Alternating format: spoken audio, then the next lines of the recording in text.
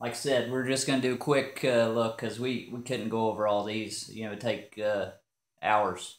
But anyway, starting off, one of my favorites is the big number 42 Williams. And it's a big universal tool holder. It holds 1/2-inch blanks.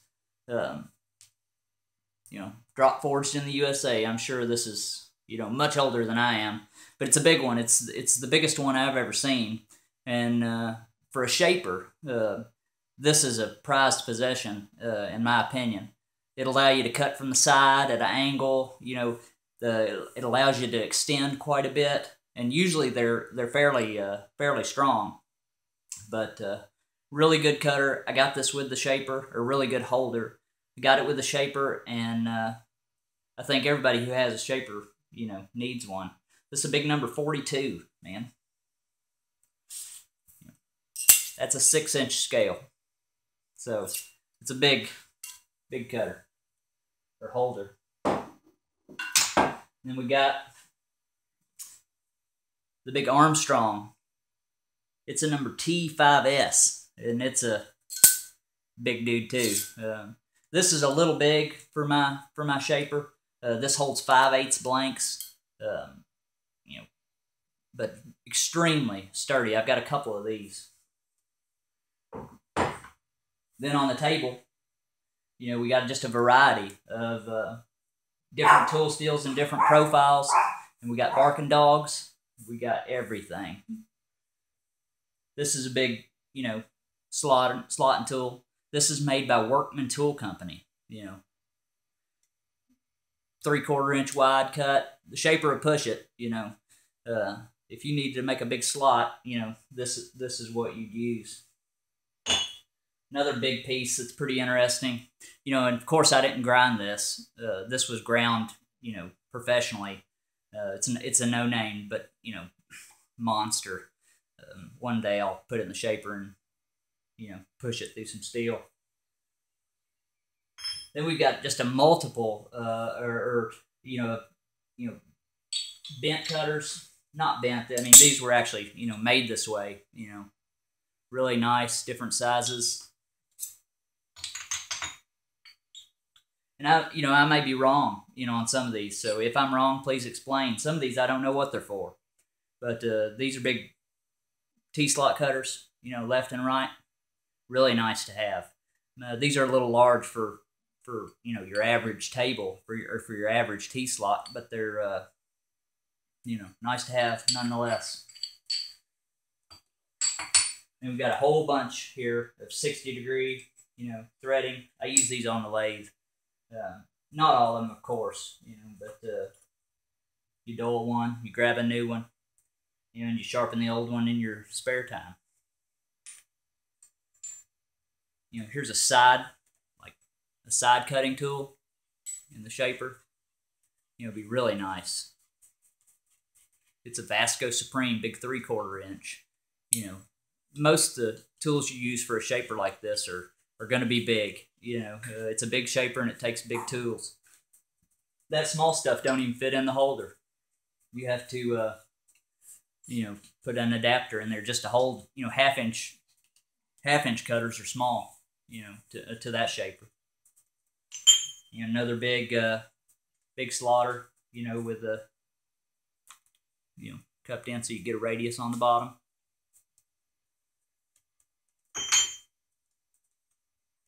Multiple, these are Workman also, made by Workman. They cut a radius. I think it's about 1/4 inch. Got several of those. Those are, of course, pre-ground. I didn't do this. These were all bought in a big lot.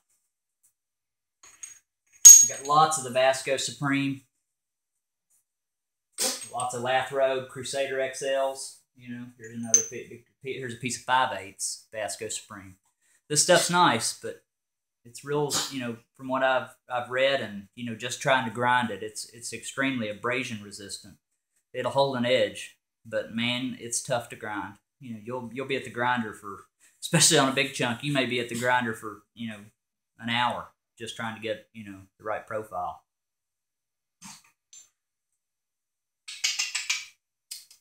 Chloe. Go on.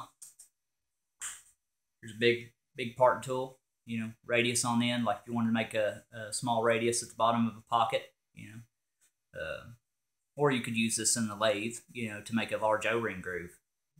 You know, but that's a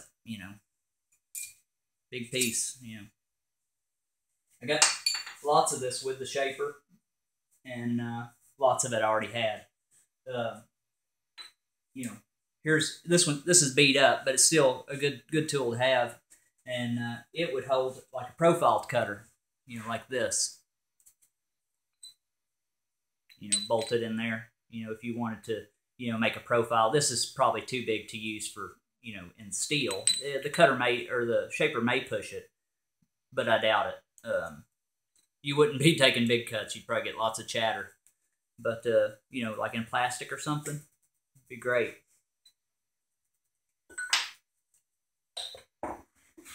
Then behind me, we've got most of the small stuff, which is, your 5/8, or your, 3/8, ½ inch.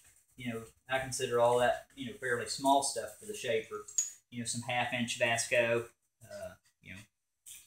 basically a ½ inch radius tool. Some of these are sharp. Most of these are sharpened. Some of them aren't. If you want to, run a corner off and get a radius on a corner, you'd use something like this. Pull your corners off. Then we got one of the big Armstrong. This is a number 49, and you would use this to cut large internal keyways or internal gears, stuff like that. With a shaper, that's one of the big benefits to a shaper, is that you can cut internal. You don't have to get a broach set. Basically, you can, if you have the right holders, you can cut internal keyways and stuff like that.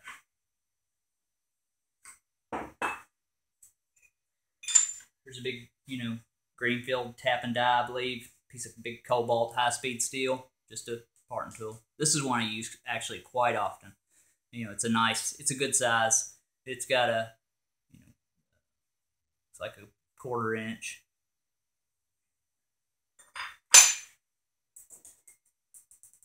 A little ½ inch. It's not little. It's an Armstrong. It's a T4S, I believe. Yeah, Armstrong. It says Armstrong tungsten carbide patented tool holder, and it holds a ½ inch blank. Big cutter. This is a good size for the shaper. It's smaller than the others, and just more realistic for most of the things that I do. But it'll bring your cutter. If you've got a part that's short on the table, you can extend down, and these are fairly robust. You don't get a lot of chatter with them. They're quite stiff. That's another thing. With these is they bring you down on the table where you can you don't have to crank it up so high.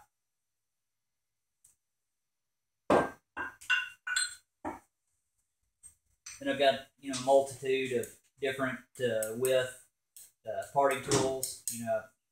Some of these I ground, some of them I didn't. Different thicknesses in your slot. You name it, I got it pretty much. Some of it, I've never used. Like I said, some of it I have. Another O-ring groove tool. Here's an offset. I didn't grind this, but it was ground, pre-ground. Got a lot of Rex, Armstrong, Vasco, Southern, Northern, Lathe XL.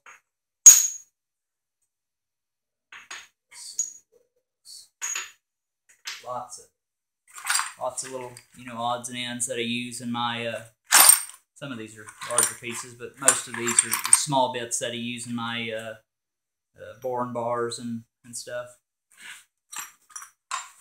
But that's a pretty good look at, most of the cutters that I use. This is just what I pulled out of the cabinet, and I hope you enjoyed it. And please like and subscribe for more groundbreaking information.